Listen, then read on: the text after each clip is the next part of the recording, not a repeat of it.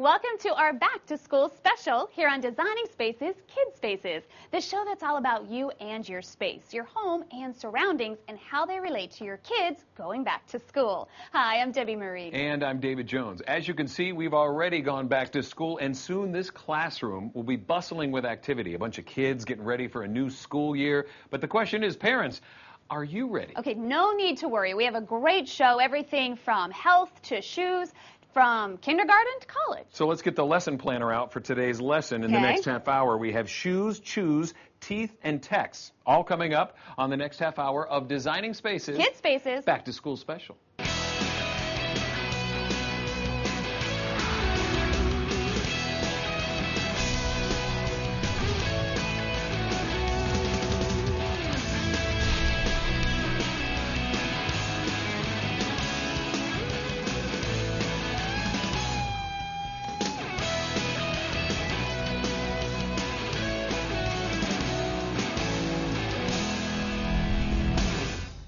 You know, there's an old saying, the bigger the kid, the more expensive. Well, obviously, whoever came up with that has kids going to college. You're absolutely right. Just the textbooks alone every semester, well, it's enough to break the bank, but it doesn't have to be that way. Right now, Designing Spaces, Kid Spaces has a way to save you money on textbooks. Here's Michelle Phillips in Louisville, Kentucky. One of a college student's biggest expenses is purchasing textbooks each semester. According to the College Board, a full-time student at a four-year college spent $1,077 on textbooks across the full academic year of 2008 and 2009. Designing Spaces Back to School special found a unique way students can reduce the expense of textbooks and at the same time help the environment. Welcome to Designing Spaces Back to School special. I'm Michelle Phillips and I'm here in Louisville, Kentucky at the Chegg.com warehouse. And joining me today is Jim Safka, and he is the Chief Executive Officer of Chegg.com. Welcome. Thanks, Michelle. I'm so glad you guys came out here. Oh, this is an amazing warehouse. Tell us all about Chegg.com. Well, the concept is very simple. It's for college students, and we're all about saving them money and helping the environment. So basically, students can rent college textbooks as opposed to buying them and save a lot of money. It's about a third the price of what a used book would otherwise cost to rent it. With this warehouse being enormous, obviously you have a huge selection of books. Do you cover almost every single textbook that college students will need? I wouldn't say almost. If you need a textbook for one of your classes, we've got it. And if we don't have it right here, we will find it and we will get it to you. We've got all books. I mean, as an example, pre-calculus, right here. We've got engineering statistics. You take all the popular books, we've got it. And if you've got an obscure class and we don't have the book, we'll go find that for you as well. So if you want to rent the book, we've got it. Wonderful. And so approximately how much do students save by going through your service? It's pretty extraordinary. So the average student spends over $1,000 a year on college textbooks, which is a lot of money.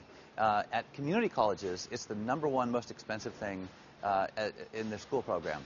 Basically, students pay about a third of what they would otherwise pay for a used book. It's really incredible.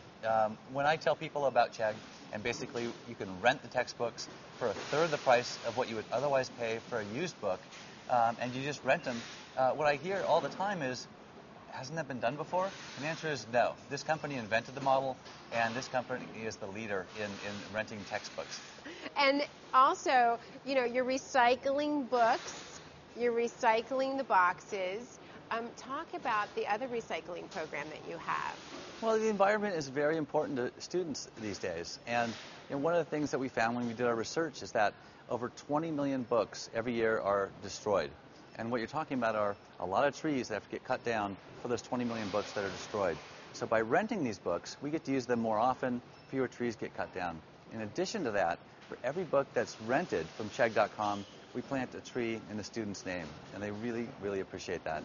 Wow, that's a lot of trees that are planted because you have thousands of students using your service all over the country, and that's just been by word of mouth.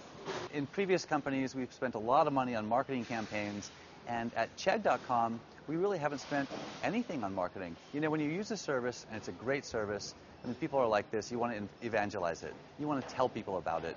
And so basically, our business has spread all across 6,000 campuses purely through word of mouth. Well, tell us how we can find out more about your service. Well, it's very simple. Just go to the website. It's www.chegg.com, Chegg.com. Wonderful. Well, thank you for giving us such valuable information on your service, how parents can save a lot of money, and also giving back to the environment. Well, you bet. Thanks for coming out. Oh, it's been so much fun. From Louisville, Kentucky, I'm Michelle Phillips for Designing Spaces. You know, we've seen some really cool stuff on today's show. I wish I had some of it when I was back in school. When you were back in school, you mean way back in... You know what? I'm going to switch subjects and remind everybody to watch the next Designing Spaces Back to School special coming very soon. You won't want to miss it. Exactly. But for today, we're out of time. Yes, we are. But we'll see you real soon on Designing Spaces Kids Spaces Back to School special. I'm David Jones. And I'm Debbie Marie. We'll see you next time. And I'm being called to the principal's Yes, office. I called him. You can visit these websites to learn more about the participants on this edition of Designing Spaces.